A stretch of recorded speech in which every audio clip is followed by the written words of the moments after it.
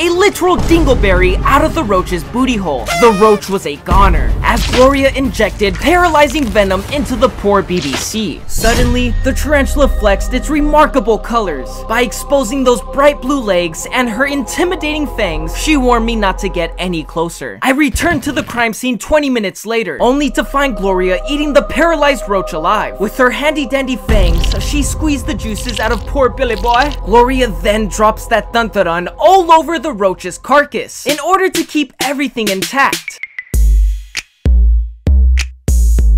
Out of nowhere, she stops. Noticing something isn't right, she makes her way over to investigate. There is an op among us. Being the elusive spider that she is, Gloria couldn't stand the fact that she was caught in 4K. So she did the smartest thing imaginable. Gloria started weaving a barrier in order to stop me from recording her. What the freak? Obviously, I'm freaking lost for words. But you know what? I get the message.